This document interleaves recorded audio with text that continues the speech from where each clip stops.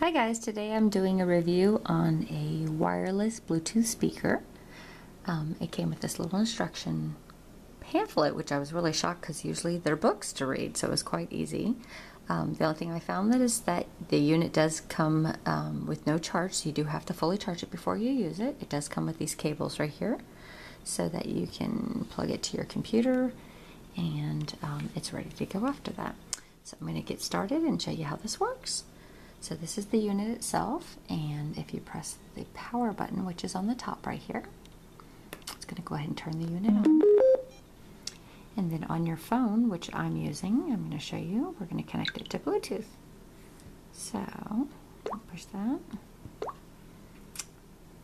It's going to let me know when it's connected here. Alright, it shows me that it's connected on my phone, so I'm going to show you that real quick.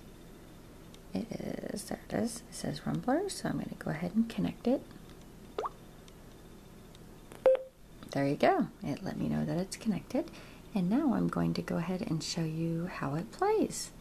So it's been connected to my phone now. It has several little buttons on the top. One is for the volume. It has volume, it has, you can switch through tracks if you have tracks on an iPod or something. And then it also has your power button and a phone button. And my music's coming up now, so we're going to go ahead and play that for you. It's taking a second here.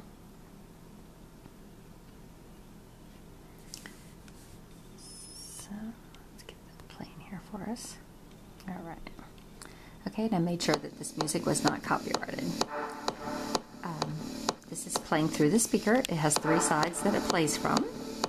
So it's got great sound quality. Like I said, you can control the volume right here. So I can make it quieter, really quiet, or I can make it really loud.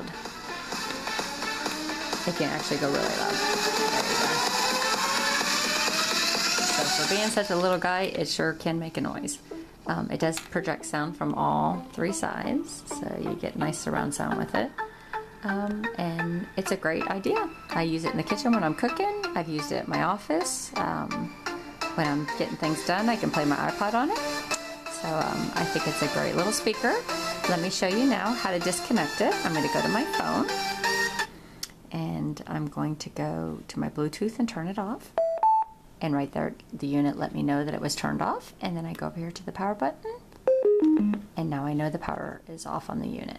So like I said, it's little. It's made of like a rubbery material, so it'll stay put wherever you put it.